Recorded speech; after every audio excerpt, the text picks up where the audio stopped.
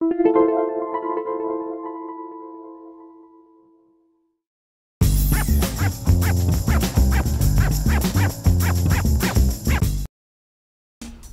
to MyLITV. From Manhasset to Montauk, we have traveled our communities to bring you the following events. I'm your host, Waldo Cabrera. MyLITV starts now.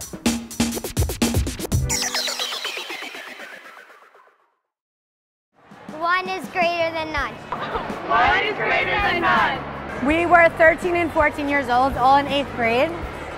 And we thought it'd be fun to start a charity with our friends, so we just went for it. And now 3 years later, we're still here and going for it. We are selling all our jewelry that we handmade, and we're also selling our really cute t-shirts, and hopefully spreading the word and telling everyone about our charity, One is Greater Than None.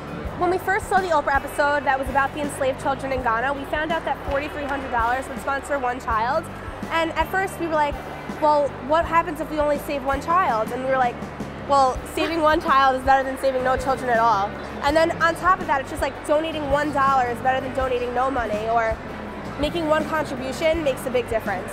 We had a meeting with our parents and we signed contracts that we would stay in the charity and try and raise money. And our parents were like, yeah, okay, this is a fun little project, don't try and quit it. And meanwhile, we've gotten so far today, almost 3 years later, so it's been pretty crazy. When they decided to have their first meeting to make it official, I remember being there with some of the other moms, and they're going on and on about Ghana and these children and maybe one day visiting Africa. And I remember turning to one of the other moms, Marsha, who's Sammy Malice's mom, and saying, are these girls out of their minds? Do they really think that, they can do this?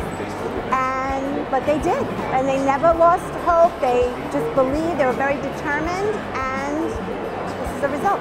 When our girls were 10 or 11, I think as parents we were concerned what children or young women were thinking were important or relevant, which were very materialistic and very shallow and very scary and kind of disturbing.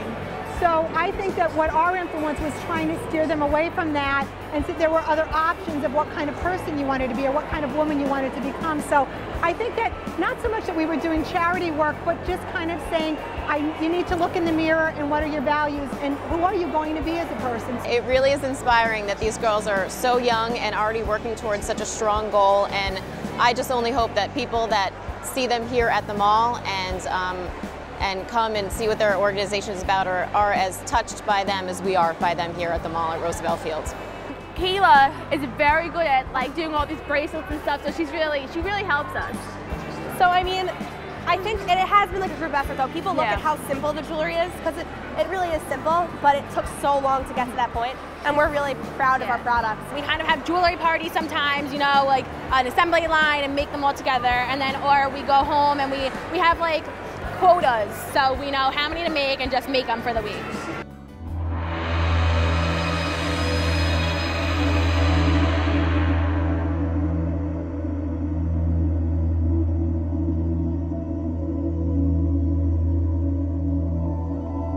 So when I heard about the slavery and all these children, I have a sister their age. So I was like, I have to do something. I can't just sit in my bum and not do anything at all. I have to save these children. We've rescued 24 and we sponsored another 24. So far, we pretty much saved 48 children. Well, we send the $4,300 to the International Organization for Migration, which is also called the IOM. And they take the money and they use it for a bunch of different things. For one child, they go and they take the children out of captivity, and they provide them with food, shelter, education, all the things that they could possibly need to live a happy life. We've also been to a bunch of schools all over Long Island to try to talk to them and inspire them to do whatever they want. We also sell our jewelry there too. They came to our school on Wellness Day and they talked about how they started their charity. And I thought it was really good, so I told my mom, and she bought a t-shirt for me for Hanukkah. Actually, after they came to our school and after we had the assembly for them, me and my friend actually told me that it encouraged her to, and she actually said that she wanted to do something like that. Wait, I'm about to cry. Amazing. This is the generation that we want to touch and that can change the world. And the fact that someone was touched by what we were doing, it feels amazing. You mean so much to home from vacation, I had nothing in my drawers, and I was wearing. I just put on a t-shirt. So Wow, thank you. Yeah. Yes. Long Island parent. Woo! Everyone likes to guess like which one is us. That's Haley, that's Sammy, that's Jessica, Chelsea, there's another Sammy, Kayla, me, Ariel, and then that's Annie. I play Logan on Logan Reese on Nickelodeon Zoe 101. If we had hundreds of thousands, if not millions of more, gorgeous, obviously, but people that did things just as amazing as you girls do every day, I mean, this world would be such a better place.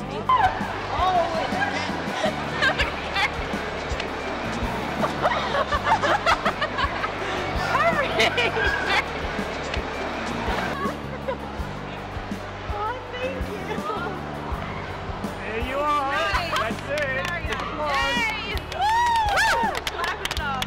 There's no idea that's too far-fetched.